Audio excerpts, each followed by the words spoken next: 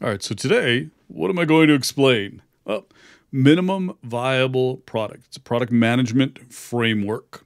Obviously, it doesn't do everything, but it plays an important role. But what I'm going to do is a little different than what you see everywhere else. I'm going to explain MVP and where the gaps are that data can fill. What you'll find is data teams are trying to deliver more value back to the business, and product managers are trying to become more data driven in their daily role. So when you combine the two, traditional product management frameworks and your data enabled thinking, well, what do you get? You get a lot better and more effective frameworks. So let's start with why you need an MVP. What are we doing?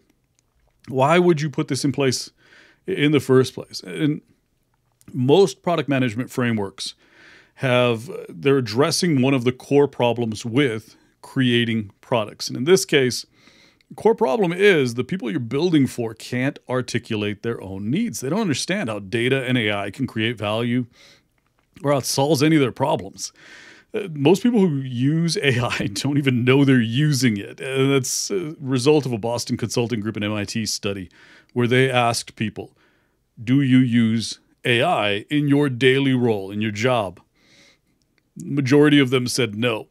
Then the researchers said, okay, so here's what products and here are some paradigms where, we're using AI.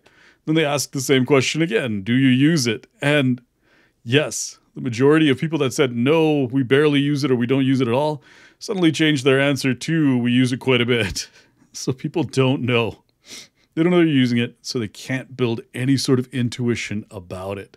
We have to teach this through some demonstrations. We have to show them so that they'll learn. But that comes later. They don't know today, so how do we build products for them if they don't know what they want the product to do themselves? That's the challenge. That's where MVP can help.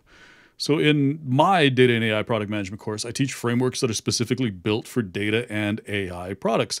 MVP was not specifically built for data and AI products, but that doesn't mean you can't use those constructs effectively for data and AI products. But what I want to do here is explain how traditional product management frameworks can become more data-driven. And so you sort of get a perspective on how data professionals can use our skills, transfer into product management, and how product managers can integrate data into their daily jobs, into these frameworks. So an MVP, it should be a data-driven process, but it really rarely is at this point. The frameworks that I've built, really, they just come from these types of struggles where I'm building and delivering technical products, but over almost 30 years of my career, I've also seen a ton of them fail, especially when they aren't data-driven. So let's introduce data into the MVP. And first, let's explain what this is. Let's just start with a really simple definition. So an MVP, minimum viable product, is the simplest definition of a product that can be sold to a market. And it's based on something called lean startup, but I wouldn't worry about that too much. The MVP, it allows a team to collect feedback from customers and learn from their needs and preferences. Basically, them using the product is how we gather data about whether or not they need the product. So you're beginning to see, there's a little bit of a chicken and an egg problem, isn't there? It's connected to data-driven thinking. Once I introduce technology into the workflow, and this is part of my maturity framework, I can gather data about how customers perform that work. I can baseline what happens today, and I can measure how new features improve the workflow. But I can't do that until I introduce technology into the workflow. No technology, no opportunity to gather data. So an MVP is important. Why? It can provide some basic cost savings. Why? We don't have to build the entire product. Minimum viable. It's the smallest set of features that we can use to send it to market. So it's cheaper to build these. You can build them quickly. You think about it as a pilot or proof of concept, but really it's helping us validate the need. And in that way, it's very user-centric. We are giving it to users and then watching what they do with the product. We can launch faster, and that can be a business. I mean, startups are built around MVPs, or it can be a new product line or an update to an existing product line, but it enables us to get to market faster. And we may be able to get some buy-in for this. A lot of times, in order to get that big budgetary amount, you have to prove that you can deliver something. So again, that pilot, that proof of concept, can we get that stakeholder buy-in, client buy-in, investor buy-in, whoever it is that has to authorize it and greenlight our budget, can we get it? So it really helps the team test and refine their product idea before investing too much cash into it. The other thing that it does is when you think about iterations, we think of this agile framework, but if we twist that a little bit more towards the data science methodology, it helps really support a culture of experimentation and iterative improvement. So product management should support rapid iterations, and it should create a direct line of feedback between customers and your internal technical team. Doesn't always happen, but frameworks like these can facilitate it. So the problem is when you don't have data, this can get very, very fuzzy. We start having opinions. And what the MVP can do is solve a major problem with just product management and product strategy in general. But an MVP by itself, without data, has this problem as well. Most of the next steps here, because you have to now figure out what should we do for the MVP? What features should we put in it? What problems should we solve? Most of these next steps start with an opinion, and then somebody gathers data to support the opinion or decision that's already been made. If you're a data professional, you've seen this way too often. This is where we can deliver significant value, and it's one of the reasons why data professionals make really good product managers, and product managers are trying to integrate data in the same way that I'm sort of explaining into their more traditional frameworks. We need to think about this in terms of experimental thinking. So we know a hypothesis requires evidentiary support. So the purpose of experimentation, obviously, validate or refute a hypothesis, and you can look at the MVP. Well, you look at the MVP as a hypothesis, can't you? We could look at this and say, the MVP is our hypothesis. And that's a better way of evaluating. It's more data-driven way.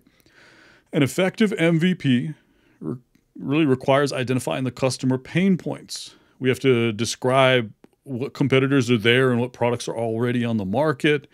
We have to test the MVP, validate it, test our hypothesis to make sure it is a valid MVP. And we have to prepare to ship something to production. You can see it's rapid, it's good. The MVP should teach the core problem. Should teach the core problem that the product aims to solve. And it's a mechanism really for gathering customer insight or customer usage data. And that can help us figure out if we've gotten this right or if we're amiss.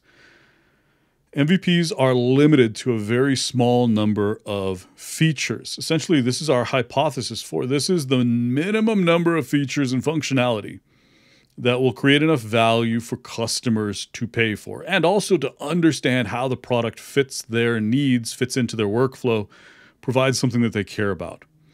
And you're hearing sort of this hypothesis. I believe that X or something is a customer pain point. And the MVP is the experiment to validate or refute that hypothesis, that this is really a pain point. We need access. We have to be able to gather data. And this is part of my maturity framework that basically says you have to build these things incrementally. Why? Because you need access to workflows, especially customer workflows, to gather data about how they function and operate today. So we are delivering value incrementally in sort of these, you could call them mini MVP sprints, but it's a very similar intent between maturity and MVP. But that's just a small part of solving this bigger problem. We also need frameworks for opportunity discovery and figuring out what should we be building in the first place. Who's been successful with the MVP framework? You could think of Amazon, Uber, Spotify, Each one of those had a very, very minimum viable product.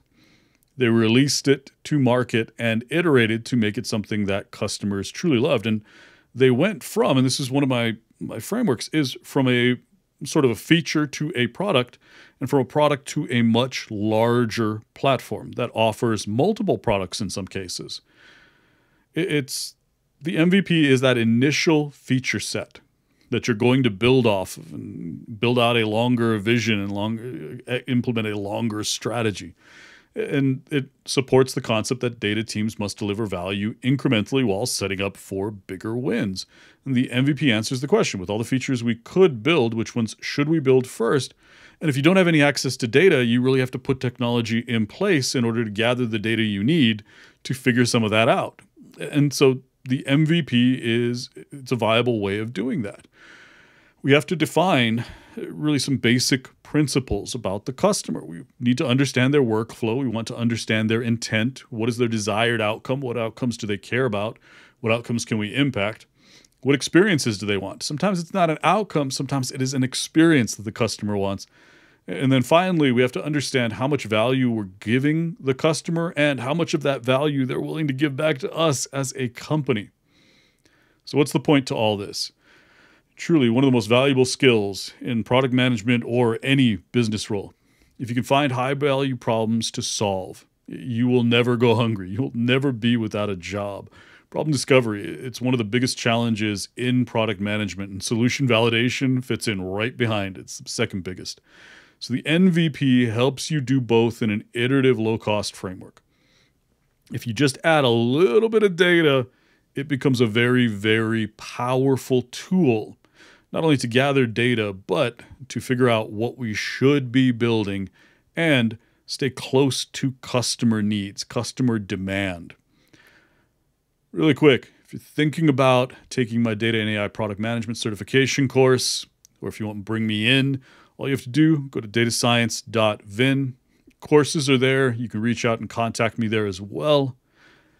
Next video, we'll be talking about more frameworks with sort of this data-driven dropped on top of it, hopefully helping you understand how to become more value-centric and deliver more value to the business.